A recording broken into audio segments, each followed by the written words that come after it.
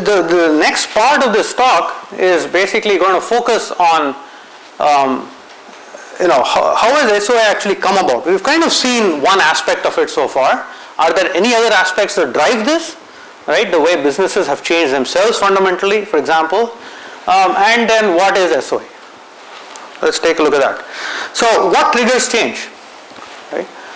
Anytime you're in a situation where a major paradigmatic shift takes place, you went from procedural to object oriented, you went from monolithic to distributed, those kinds of issues, they're all major shifts or changes that have taken place in the way that we do things, right?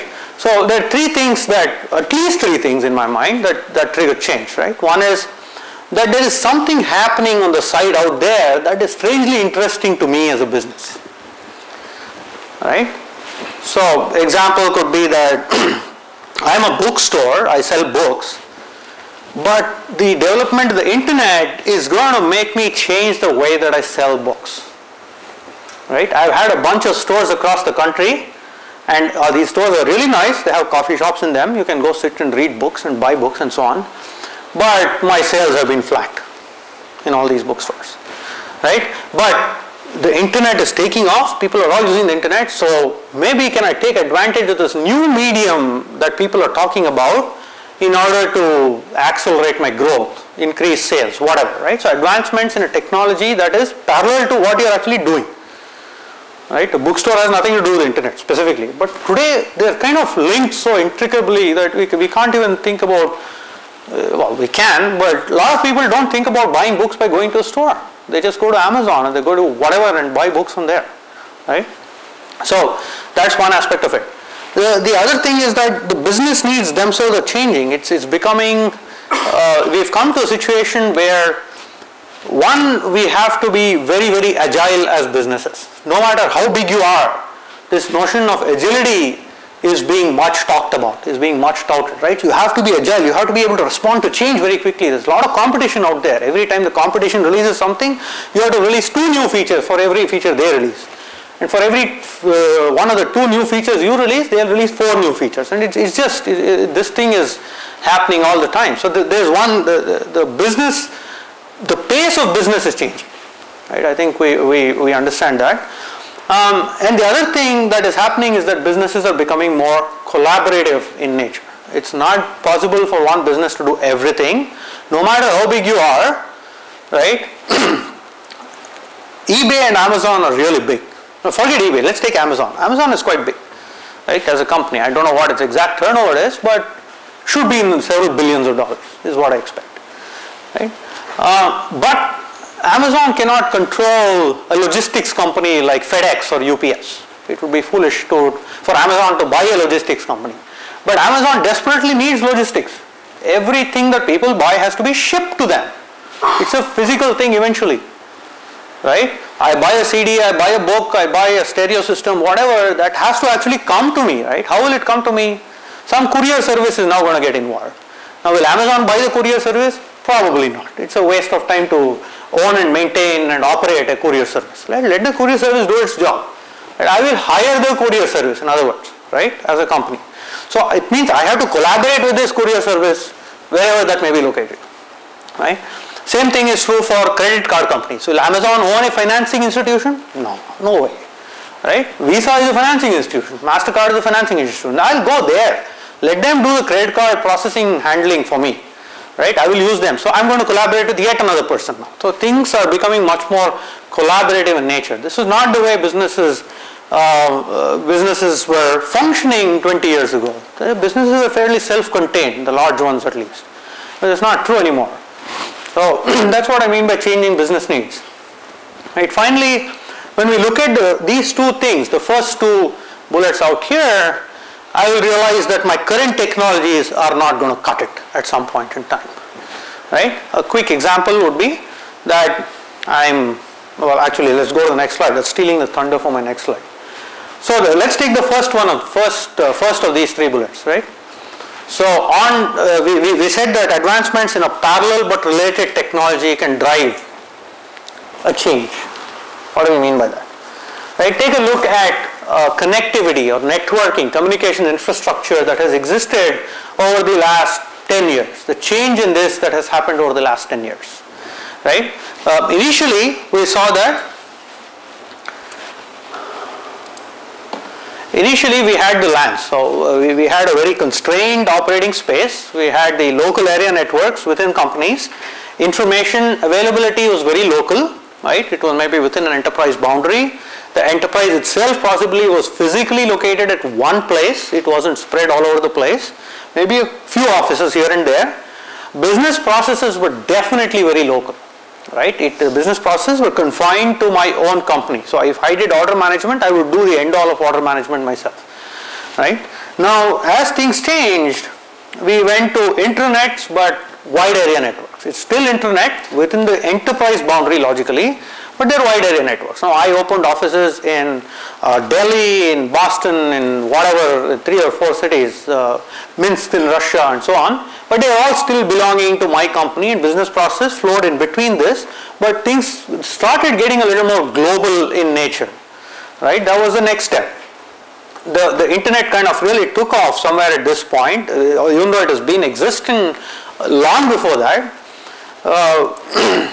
Then the next logical step was what we talked about just before this, which was businesses became much more global in nature, much more collaborative in nature. Information availability was global. So I can sit here and, for example, access, from a research perspective, I can access all the research papers that are published anywhere in the world. I don't actually have to be present at these conferences, right, physically. Everything is available online. The versions of IEEE and ACM and all of these research organizations exist, and I can sit here in my office and I can access all the papers. That was not true even 10 years ago, right? Even 10 years ago, I had to wait for the hard copy, paper copies for it to arrive by mail, which often took 6 months to show up after the conference was over. It's not true today. Conference is over, the next day I'm able to access all these papers over the web, right? So, same thing with business process. They started becoming more global because of the collaborative nature of business, and my business process itself, which was previously confined to my enterprise boundary, crossed that and started hitting other enterprises as well along the way. So just my order fulfillment process within a company like Amazon will probably hit my own company first, which is inventory, right? That I maintain. Inventory of what I have, I maintain, right? Once I have the inventory, I go to credit verification. Somebody else does it. I've crossed my enterprise boundary already, right? Credit verification checks comes back to be positive. I have to contact logistics, have them ship it, tell them which warehouse to go to and pick up the item that somebody has bought and deliver it to a particular shipping address. Get confirmation that you have shipped it and they have received it, send that confirmation back to me, right? That is my order fulfillment process within Amazon today. It's clearly crossing 3 or 4 enterprises already, right? And there are much more complex ones which involve manufacturing and so on at this point in time. So there is a lot of on-demand manufacturing that is going on today, right, which will involve procurement of raw materials and so on. So the point that is being made is that business processes are much more global in nature, right? Along with this, so I'm going to use the internet, right, for this, because it seems like I don't want to be keeping private networks. It doesn't make sense, because that was the initially that's what people were doing, right? So if I collaborated with FedEx and if I collaborated with somebody, I would have a VPN set up between these people. It would be a secure private network over which I transacted business, right? But that's too expensive to do, right? Every time I change a vendor, I tear down a node of my private network. I have to bring another connection to a new vendor. They're really painful things. But the internet is ubiquitous. Everybody is connected to the internet. So let me use the internet for business, right? Great. But there is a problem, right? The problem is that the current software that I have is not built to take advantage of the internet, or is going to suffer problems when it runs over the internet. Classic problem is one of latency, right? Now if I operate a J2EE application or a Corba application or whatever application, Tuxedo application, within my enterprise boundary, it is built to run on a LAN where the latency is of the order of a few milliseconds at most. Even a WAN where the latency may be of the order of maybe 50, 60, 70, 80 milliseconds. On the internet, what is the latency? It could be anything. It's unbounded. The internet actually crosses several different ISPs. It all depends on how the ISPs are performing, how much load there is on the internet at any given point in time. This is not a controlled network, remember, it's a public network, right? So I have no guarantee of what the latency is going to look like. In the best case scenario, maybe I'll get a few hundred milliseconds, which is fine, right? So this means that my application, for example, that was built to run in a synchronous request reply manner is not going to work very well. I cannot do synchronous request reply over the internet because if I send a request, every request is going to time out. Unless I set my timeout value to be in the order of several seconds, which is not the right thing to be doing, right? So the inescapables, as I call them, of the internet will force to change the kinds of infrastructure that I have to work over this new medium, if you will, right? So has today's technology accounted for this? My answer is no. Otherwise there won't be anything else to do, right?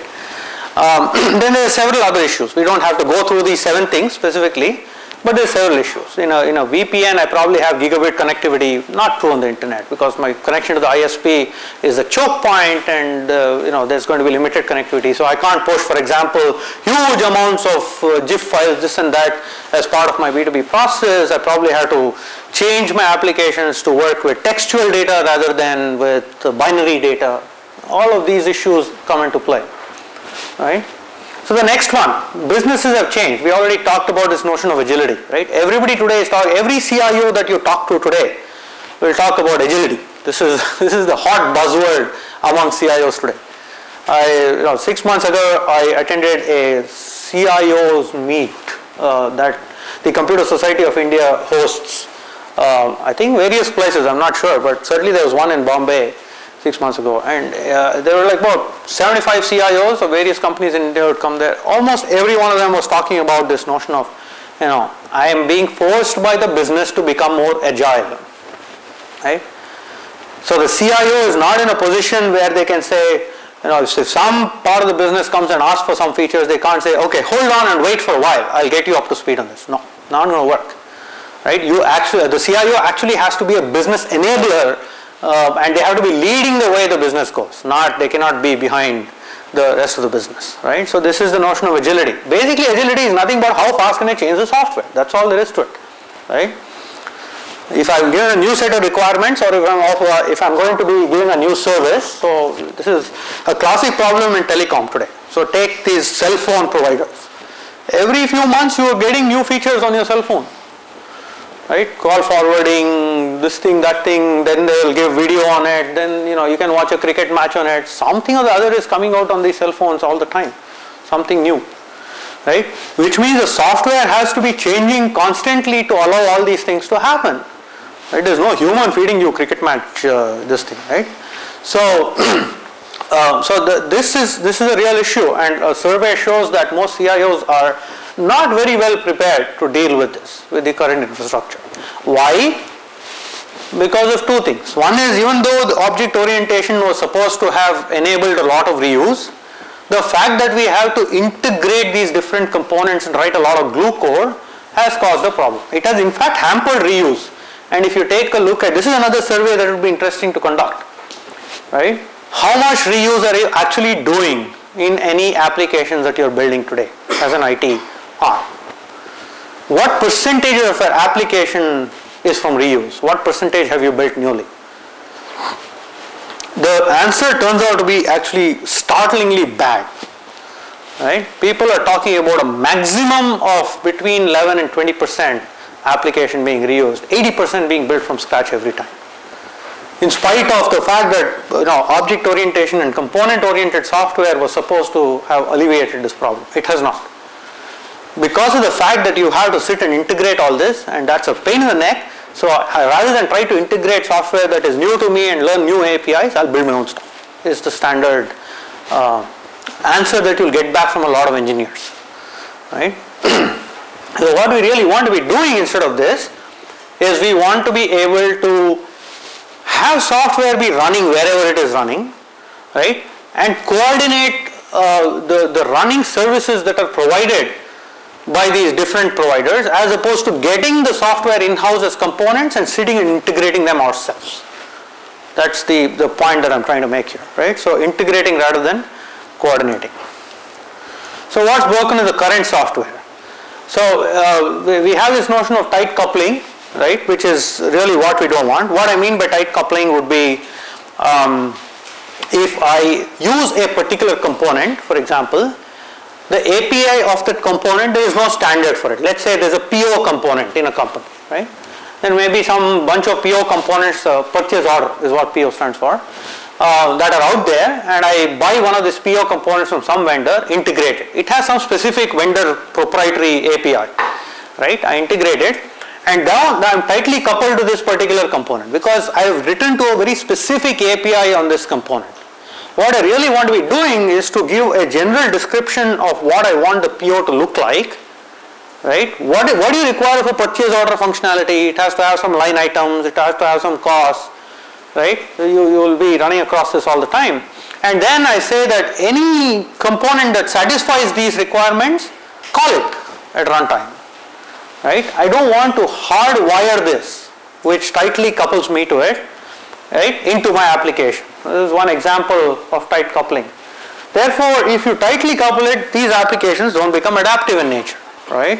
So in other words, if I want a different vendor's purchase order component, I now have to bring the new component in-house, test it, learn the API, pull out all the glue code that I had written earlier to call this old component and rewrite code to call the new component, right? That's not adaptive software, right? The human is getting involved in the loop all the time. Well, we don't want that. As far as possible, what we want is, suppose I am using the service of a particular vendor, right? The service is something that is running. Let's say a software that is running somewhere and I'm calling this person through some standardized API, right? A standard way of discovering its capability and calling it. Then if that vendor goes away, let's say they go out of business and there's a new vendor that comes up who provides similar functionality, I should be able to discover that and use it without having to write a whole lot of new code. That's what it comes down to, right? That's adaptiveness.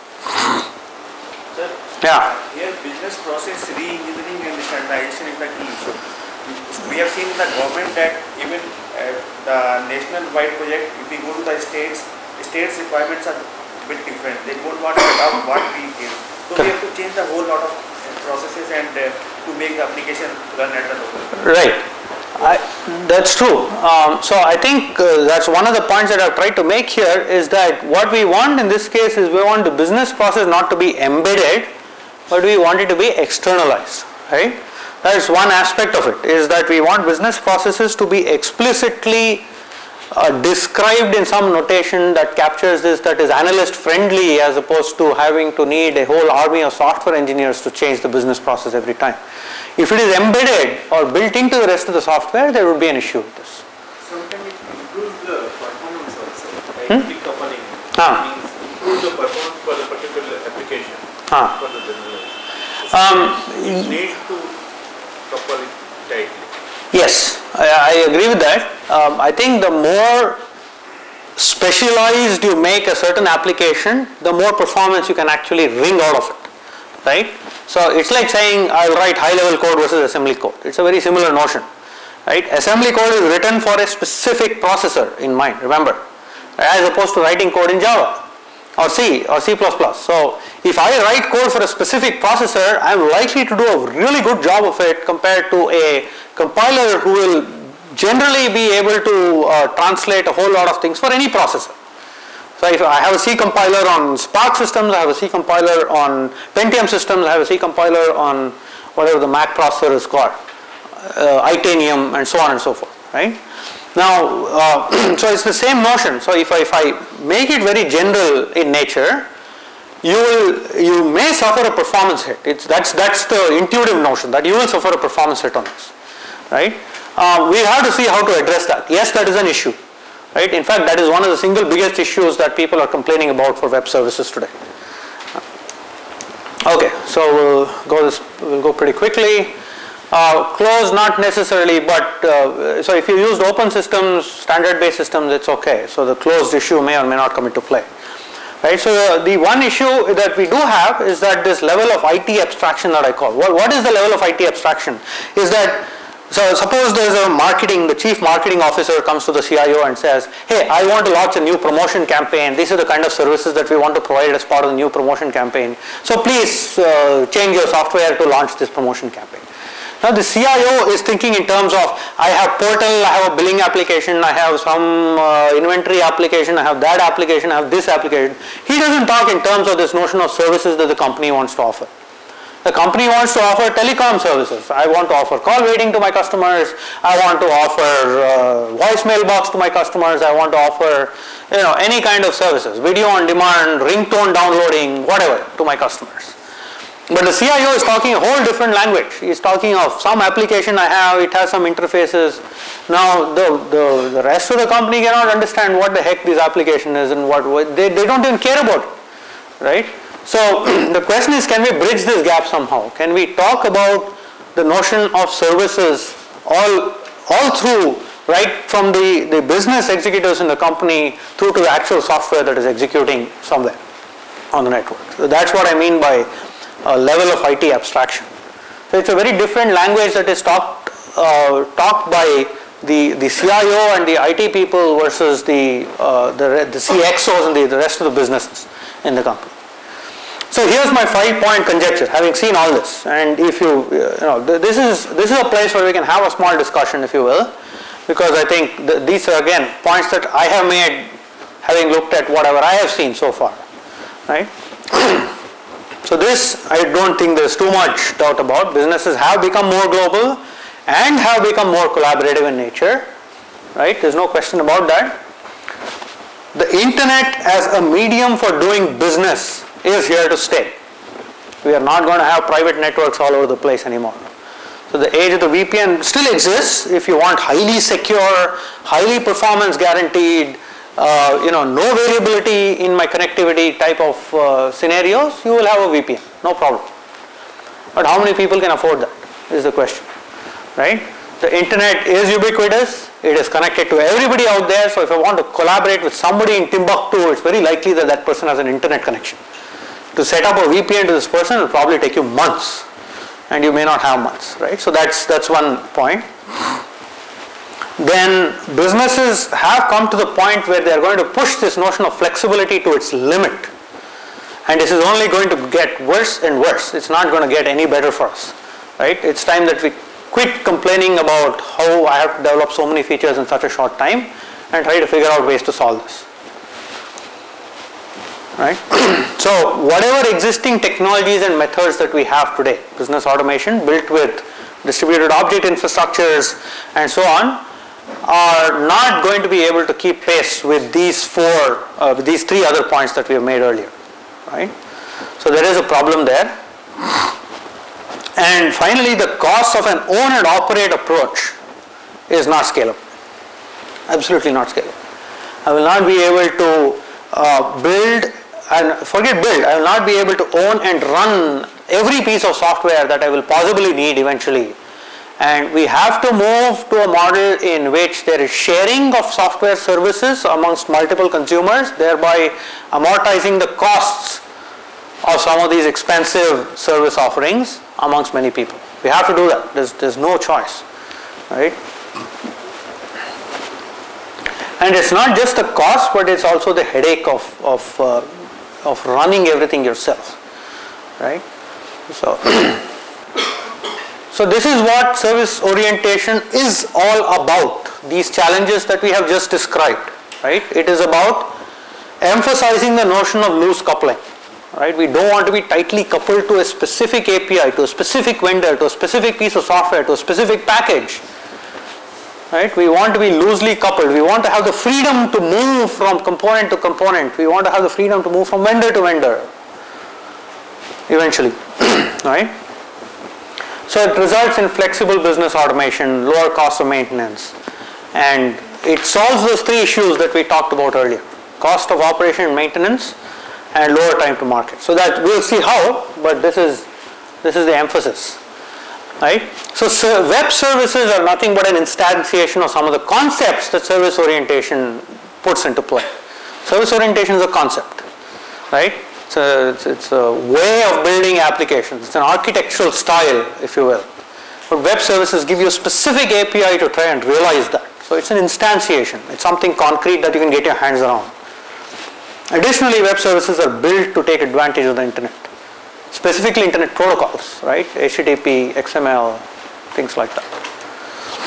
Okay, so what are services? If we think about service-oriented architecture as being architectural style that drives loose coupling, now we have to talk about it's service-oriented. So what is a service? So first of all, it's like an interface, right? You think of interfaces in object-oriented terms, interfaces as opposed to the implementation, right? So a service is like an interface. It's an abstract view of a program, right? It's how can I talk to this program, really? What does it do for me, right? It could be an abstract view of data also. So there could be a data service which actually abstracts a database and gives you data services, things like that. And this is defined in terms of 5 things, right? So it's defined in terms of what does it do, functionality, right? So an interface will actually describe how can you talk to it only in object-oriented terms, right? So if you take a look at a Java interface, what does it say? It just says here are methods within a class. The class is named so and so. Each method is named this. It takes these input parameters and gives you back this output parameter. How do I talk to it? That's what it is. How can it be contacted and invoked? It doesn't describe what it does, unfortunately, right? You have to just glean it from knowing or having some documentation about the class itself, right? So that documentation also should be described as part of the service, is what we are saying. What it does, how can it be contacted and invoked, right? Any SLAs it can offer, qualities of service guarantees that it can offer. What does it cost? Given this cost, are there different levels, gold, silver, bronze type invocations that you can do on this? Now that's one aspect of it. And finally, whatever resources that the service itself needs to execute. This is no concern to the client, but what are the resources the service needs to execute. So different characteristics of services. This is important because eventually this is at the heart of when we say what's a good service versus a bad service. This would be what will be used to measure it finally in some way, right? So it has to have a coarse-grained interface. What do we mean by that? Coarse-grained is a larger granularity of the interface. So an example may be the CRUD operations, right? So the create, delete, modify type of operations on larger objects. Let's say order. Create an order, right? Or actually fulfill an order. Maybe the example of a service. As opposed to change this particular value, change one more value, get one value or read one value. That's not a service, right? That's what we mean by coarse-grained. It has a standardized interface. Right? All implementations of this, no matter what, will conform to this an interface that looks exactly like this. Is the notion of standardized. Right? The service is self-contained. There is no dependency of the service on the client would have to be worried about. There certainly may be dependencies in the back end, but the client will not be worried about. There are no visible dependencies. That's what we mean by visible. Right? So when I call a service, suppose I call a travel reservation service, right? I call a travel agent. The travel agent has put up a travel reservation service. Travel reservation service may in turn have to contact airlines. It may have to contact car rental agencies and all that. I don't care about that as a client. You contact whomever you want. As long as you are advertising the fact that you will make airline bookings and hotel bookings and car bookings, that's all I care about, right? The service is typically always available to me, right? So this is like a 7/24 notion.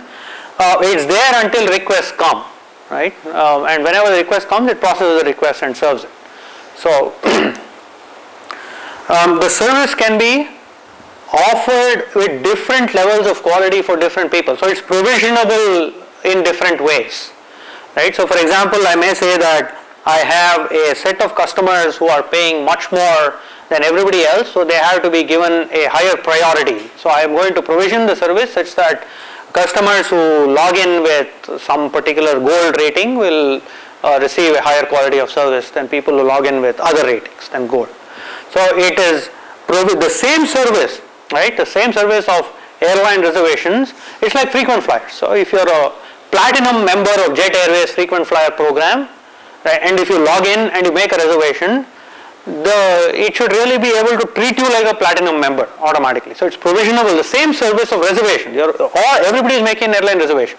Whether you fly business class or economy class, whether you fly, whether you're a platinum member or whether you're not a member, you're still making a reservation, you're still going to get a seat on the plane is going to go from say, one place to another, doesn't matter. But the service quality is different, right? So that's what it means. There is no notion of integration. I don't have to write glue code in order to use this service. I will be able to call it because it is already running somewhere. I don't have to deploy it myself because it is deployed somewhere, right? That's the next point. So no integration as such would be required. I have to certainly call it. No question about that, right? If you don't call it, you're not going to get any results. So, but there is no integration or glue code that would be needed to be written in order to invoke this. Right? Now existing services can be combined to create better value. A classic example again is the travel reservation service. So a travel agent does what? Basically what they do is they themselves don't run an airline, they don't run a hotel, they don't run a car agency, nothing. Right? What they do is they in turn contact other service providers and they will club everything into a nice package, add some value to the fact that they are doing both hotel reservations and airline reservations and give you one nice printout that says, okay, here's your flight, here's your hotel, everything. You can just take that and run with it, right? So that's what we mean by value can be created by combining existing services, right? And finally, the quality of service is in some way quantifiable. So in other words, you can say that a response time of the 90th percentile response time of 10 milliseconds or less, or half a second or less on some service. What that means is that 90% of the requests that are sent to this service will have a return value in less than so many milliseconds or seconds, right? So it is quantifiable. So what this allows is that because it has a standardized interface, right, all travel reservations do the same thing. Let's face it, right? Every travel agency does the same thing. How they compete is actually on how well they serve you, right? Does it require for me to keep calling this travel agent over and over again before I can get it done? Is he very responsive to my needs and will do it and will call me back automatically all the time? Now, this is what differentiates one travel agent from another travel agent. Not the fact that it's likely that everybody will do airline reservations, everybody will do hotel reservations, everybody will get you a car, whatever, right? So that's a high likelihood. So that's what we mean by a standardized interface, but they end up competing on quality of service eventually, right? This is what is readily amenable to a service. If a person is if there's only one vendor who is going to provide that, then it doesn't become a service for us. It doesn't make sense because they can create whatever proprietary interface they want for it, and you have to use them. So there's no choice on that matter. What we want is something that can be provided by multiple vendors. They all provide the same functionality, but they compete on quality of service, right? That way there is a standardized interface that can be created for that. Now services are actually offered by providers, right? This is just like anything else that you buy in the market, right? Travel services, whatever other kind of services, even plumbing services, for example. Right? Different plumbers will advertise themselves saying, I'm an electrician, I'm a plumber, I provide this service for you. And then that is the offer that they are making, right? And consumers will express intent. Now what am I looking for? I am looking for a service that will create tax returns for me for the financial year, whatever, 2007, 2008, according to some particular tax law. I am a business with so much of turnover. That's my intent. So I'm looking for what is the intent that I actually express. And then there would have to be some mediator, some middleman who will look at what's out there, what are you asking for, and is something out there be able to provide what you're asking for. And if so, I will match your request to this person's offer and return that service back to you. Right? These are what are called matchmaking services. Right? So request response is a very particular case in the sense that you already know whom to contact, you already know which service provider it is, and you go directly to that service provider and ask for him and come back. Right? Now, every time you want to accomplish something, let's say you want to go see a cinema, how would you do it? If you want to go see a movie, you will probably do a search by the movie and the area in which you live to say which theaters are running this particular movie, right? That's one way of doing it. right? And then it will come back with a list of theatres that are running, show timings, prices, whatever, availability, and based on that you will select something and you will go for it. Another way of doing it is to say, I want to go to this theatre only to see this particular movie. If it is running, I will go there. So I will first contact that theatre, and if it is there, I will go there. So this is the notion of a white pages search. I will go to a specific person first. I know that person's name, give me the phone number of the person. That's a white pages way of finding out services. Right? I want a specific service provider. And where do I contact this person? So first of all, I need some kind of a directory where I advertise the services and where I can find services from, right? Just like you have the notion of a phone directory to find people, you have the notion of a directory to find services, the service directory. This can be organized along many different ways. It can be organized as white pages, it can be organized as yellow pages, it can be organized as something called green pages that we'll see a little later in the course as well, right? But the notion is that there is a place out there, logical place, it's not a physical location, there's a place out there where the service providers can advertise themselves and service consumers can go search and say, I'm looking for this service, can you find this for me, right? So that's what we mean. So the notion of service orientation is not similar to request reply. So we are not going to send a request and hang out there waiting till we get a reply back. Instead, it is based on message orientation. I send off a message, it may encapsulate a request, it probably does encapsulate a request, and then I am going to go off and do whatever it is that I have to do till the reply arrives as another message that I will end up processing. There are like two separate one-way messages as opposed to a synchronous request reply, two messages being tied to one another very tightly. That's the notion of message orientation, right? So every service actually advertises what are the messages it can understand. That is my WSDL description in web services effectively. Right? I advertise what are the messages I can understand. So I may be able to understand a message that says, do you have the temperature of a particular city whom I'm going to give to you as the input, current temperature.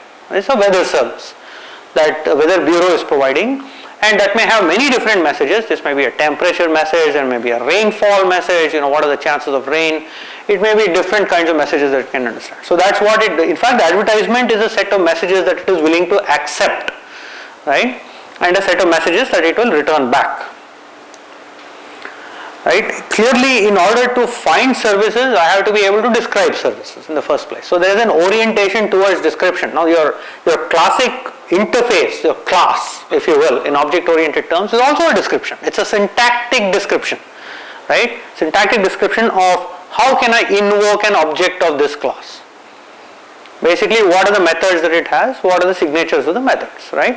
Now, a description orientation can go beyond that. Can I describe semantics? Can I even give an English language description of what this service does associated with that? That's a minimum. The more formal descriptions would be something that will use a language called OWLS to describe the semantics of the service itself, right?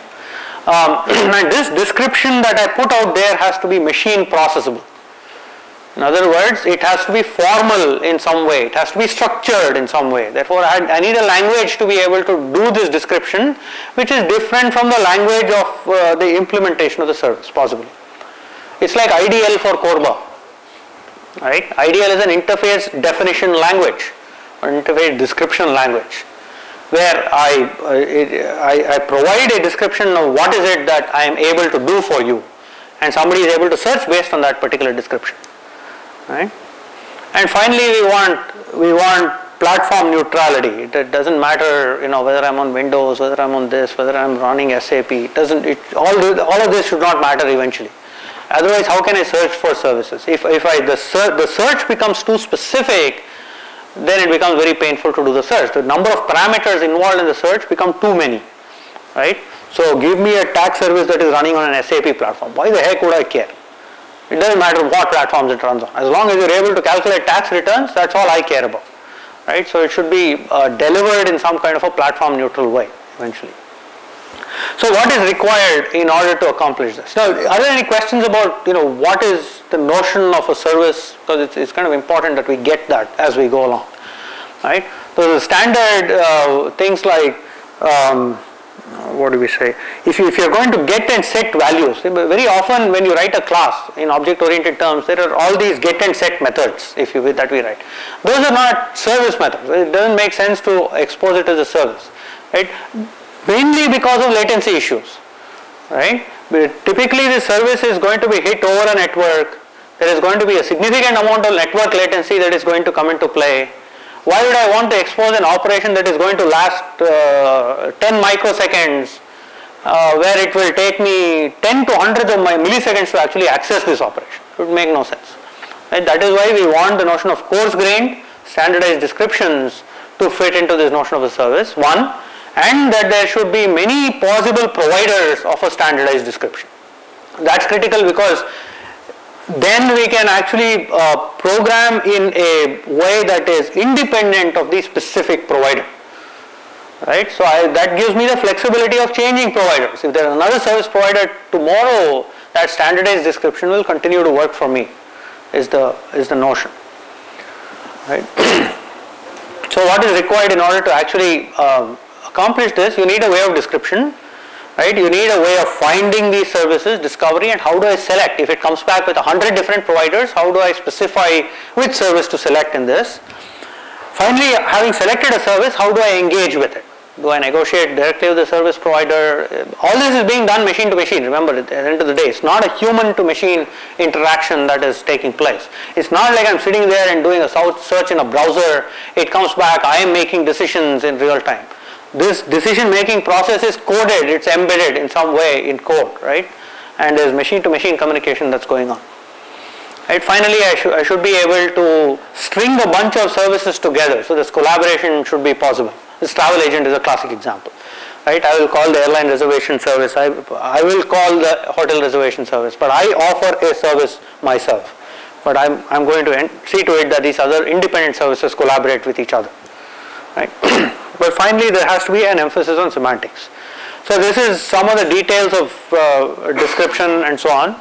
We don't necessarily have to go through this now, but the key is that it has to be formally stated. All of this description, which is why we use some kind of a structured language to state a description.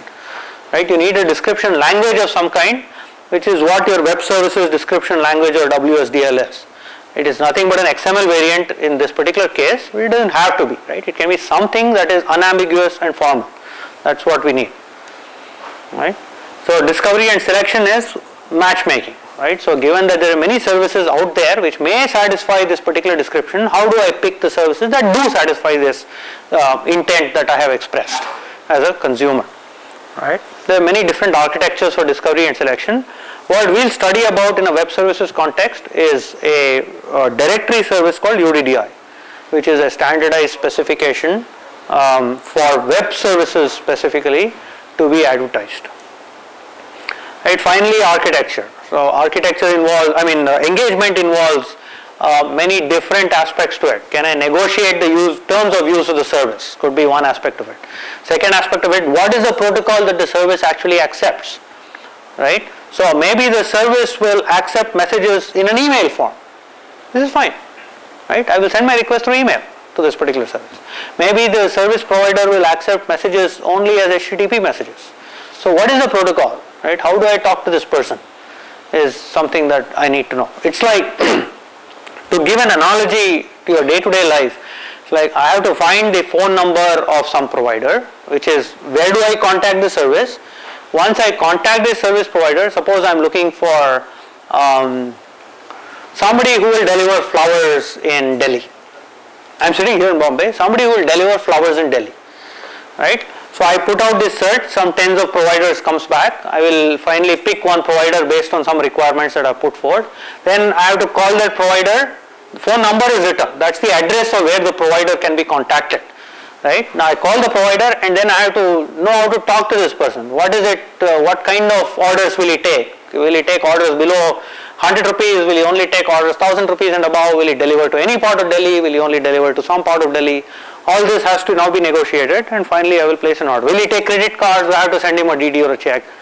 Right? So this is stuff that's a protocol of how do I talk to this person. What are the messages that he will accept? And finally, collaboration. We'll look into this in much more detail when we study something called Business Process Execution Language, or BPEL, which is our way of describing collaboration amongst multiple services, tying them together into a workflow or a business process, right? So this is my my eventual vision or scenario, right? I will describe my semantics. I am a client, let's say. I will describe the semantics of whatever it is that I'm looking for. This florist in Delhi, for example, right? Or a travel agent who is going to serve sub-Saharan Africa. I want to make a trip to the desert, something like that, right? So somehow I am able to discover a provider of this need dynamically. Right? I don't know beforehand who is going to provide this, but I will do a search, find a provider of this particular need, and then I will hook up with him dynamically, understand the protocol that I have to talk to this person, what are the messages he accepts, what are the constraints, etc., and then use that service, negotiate the terms of use, and then once I started using the service, suppose I am not satisfied with this person, I have to be able to switch in a very seamless way without changing a whole lot of things. Right? That's the that's the notion. Now, our typical comparison point is where we ended our historical perspective. Right? So, distributed component architectures is where we ended the historical perspective. We said that's the current state of the art, and that's the distributed component architecture. Right? So, that's the current state of the art. So, if we just want to do a quick comparison, there the main driver is transparency to the developer. The distribution is hidden, it is made transparent to the developer. So I can access a local object exactly like I would access a remote object. I don't, from a client perspective, I don't even know the difference that I am accessing an object that is local versus remote, right? Because there is something called a stub interface, stub that is a class that is provided in the client side. And that looks like I am accessing an object that is, which has the same interface as that of the remote object. So that's the objective there. And so it is a very different objective. Fine-grained interaction is okay because you are on a LAN environment with very high network speeds, and so even there you may want to avoid it, but chatty interaction is okay to have, and in fact a lot of times you do have it. And the type system is shared across these different environments, right? Typically. Even if you use Corba, IDL has a type system that is described for Corba, and that serves as the canonical type system that is common to these two sides, the client side and the server side. That's not true here. So this object actually ignores this notion of a network. We already discussed this with respect to the internet, right? So the latency on the network, especially the internet. And it's typically synchronous request reply. Distributed component architectures are synchronous request reply in nature. Although it can be used with message queuing systems, it has been used with, say, TIBCO or with MQ series to try and ensure that disconnected servers or clients can still be handled, right? There is no shared memory. This we have already seen. There are some quotes that I have put out here, which is, I'll let you read this rather than me going through this. The second quote is particularly important. I think that is actually the birth of a lot of service orientation came from Jim Waldo's work at Sun, where they worked on this system called Genie, which was actually an early precursor of service orientation, right? And Genie which actually came out in maybe the late 90s, early 2000 time frame.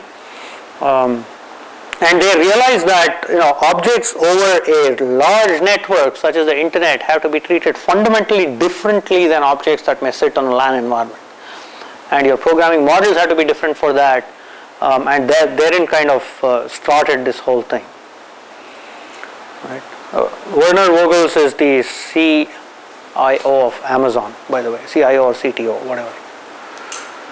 So the shift in thinking is that when you go from a distributed component architecture to a service-oriented architecture, you go from being function-oriented to coordination-oriented. So you're not calling specific functions, you're calling services, and you're able to collaborate amongst these different services. Typically, we'd like to build software that will last for a long time. That's not true in today's world. We want to build software that will change very quickly because the change dimension is upon us and we cannot help that.